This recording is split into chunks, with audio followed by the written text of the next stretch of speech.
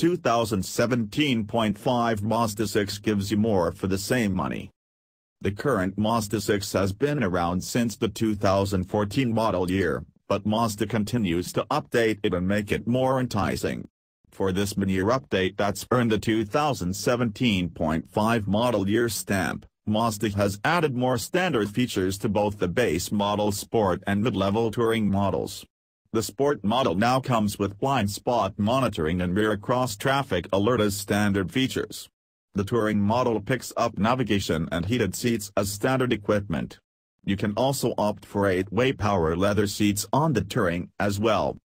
If the extra features weren't enough, Mazda doesn't charge anything extra for the trim levels. All the base prices remain the same. The cheapest Sport model, which comes with a manual transmission, still starts at $22,820. The cheapest Touring model, again with a manual transmission, keeps its starting price of $25,070. Aside from a nice addition of features for no extra cost, there's something else interesting about the 2017.5 Mazda 6, and that is the model year itself.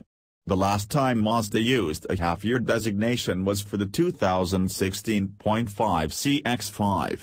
It was the last model year of the previous generation CX-5, with the completely redesigned model launching for 2017. This leads us to believe that we may be seeing a completely new Mazda 6 for the 2018 model year, with the reveal sometime within a year. It's possible Mazda could just do a significant refresh for 2018 as well, but the 6 also is the next model due for a complete redesign. And since the folks at Mazda have told us they're in the process of thoroughly updating the lineup again, we would lean toward the likelihood of a completely new car rather than a refresh.